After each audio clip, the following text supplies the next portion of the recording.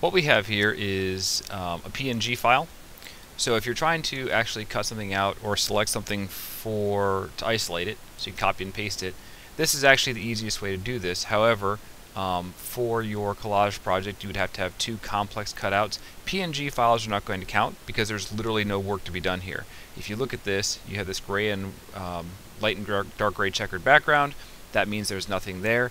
If you have a PNG file, you literally only have to do Command A, which is select all, copy it, and then if I paste this thing onto a new layer, you'll see up here, I hit the new layer, and my new layer is exactly that. There is no cutting out. However, these are excellent to add to your stuff.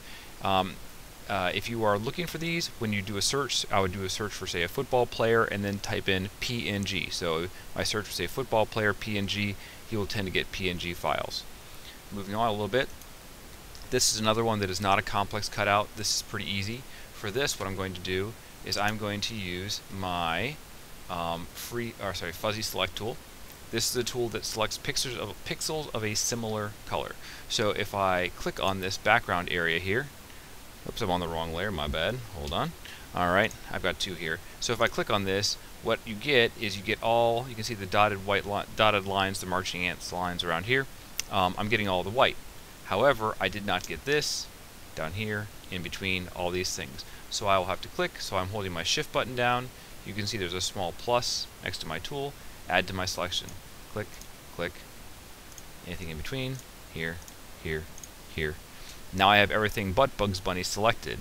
At this point, since I want to get him, I will come up here to select. I will go to invert, which is like reverse. Command I would be the shortcut for a Mac. Now I have him selected. I copy him, I paste him, I hit my new layer, and bam, I just have him. Similar case, if I come down here to this Bugs Bunny on black, I'll have some similar situations. Once again, Fuzzzy Select Tool, I click around him. Hold on one second. Saying I can't, oh, wrong layer. Huh, there we go. I click around him. So once again, I got everything with this first try. However, if you'll notice, you can see the marching ants on the black lines in here. This is where I use multiple tools. I come up here to the free select tool, and down here in the tool options I have replaced the current selection. So if I do a new one, it'll just make a new selection. I can add to the current selection.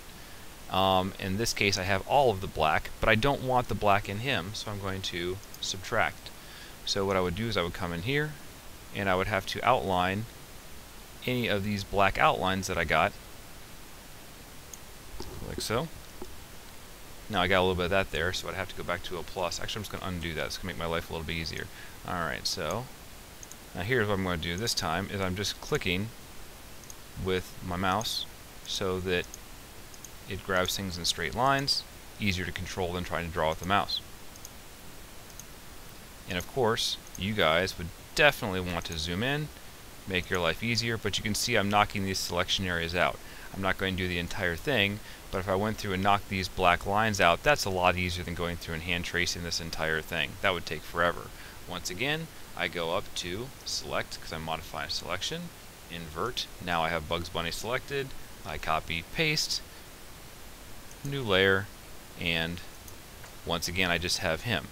Okay, you notice that some of these lines look kind of gray in here. That's because I didn't finish selecting them. All these black lines are gone.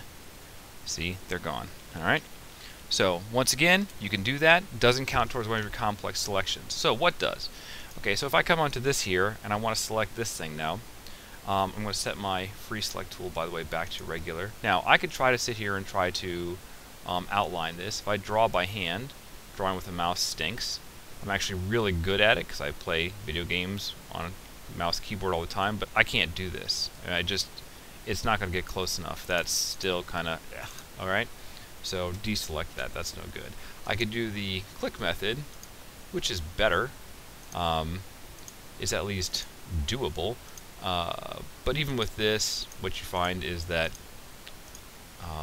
you don't have the level of control you want. Your stuff will look sort of like it's been cut out with scissors, and that this is a series of perfectly straight lines. It's not going to be really obvious, but it will be there. So when I copy and paste this thing, The edge, this is actually reasonably good, but the edge is a little bit choppy. So here, let me undo that. And undo that one more time. There we go. So what I would recommend for this, honestly, is, hey, remember when you made letters in with the graffiti? Is you can click on this, and with a car, since it's made up of a series of long, smooth curves, and guess what? This tool is made to select long, smooth curves. Here, I'm going to do part of it here. Command. This is a great tool because I can sit here. Let me zoom in. Alright, and once again I can grab the handles, and just like you did this to shape your letters when you were making your graffiti, this is a great tool for, come on, there we go. This is a great tool for matching up these smooth curves. This is really underrated by most people, just how much detail you can and how much control you can have to select things out with this. This is what the pros are going to do with this thing, to be perfectly honest with you. If they have to hand select something like this, they're going to use this tool. So, something to think about. Alright, so that would be an option. This would count as a complex cutout, just so you know. Alright, so our last one here, as I've got Rockin' Granny here, once again, I could go through and try to do this with a mouse. I could use a combination of hand-drawn for some curves, and I could do some straight lines. It would be okay. That is an option, but not my major choice. Okay? So, if I said, you know what, I want to do something easier than that, I'm going to use something here called a quick mask. So I'm going to, first off, I have to select part of it. You have to select something for this to work. You come down to the lower left, you'll see these little dotted lines in a square here. I click this. Everything that is clear is selected, everything that is red is not selected. I come up here to my brush. I'm going to change to a paintbrush that has a hard edge, not a fuzzy edge. This is really important. And I'm going to make sure that my tools are set on black and white. What happens with this, I'm going to make my brush a little bit larger. That's way too large. What happens with this is that whatever I paint white goes clear. Remember, clear is selected. Whatever I paint black goes back to red. So if I'm working along here and I accidentally come outside and go, whoa, whoa, that's way too much, I come up here to my colors, switch it back to black, and then I can go back through and paint this. So the beauty of this is twofold. One, you can very easily see what you've done. You can use different size brushes, so I can grow my brush like this. I just use the bracket tool to grow my brush. If I want relatively straight lines, I can hold my shift button down, and if you can see, it leaves a line between where I started clicking, where I clicked the first time, and where I'm going to click again.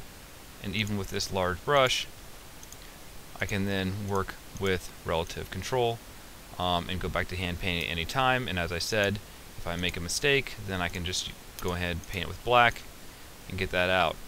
When you are done, what you want to do is switch back to a selection, and you can see the marching ant lines along the border here, and then once again you can copy and paste it. If you are caught at the end of the period and you are still here, do not save at this point. It will not really do anything for you. You want to turn it to a selection. So I would turn it to a selection, I would go through, File, Save, and then when you come back in the next day, your selection will still be here. That's it.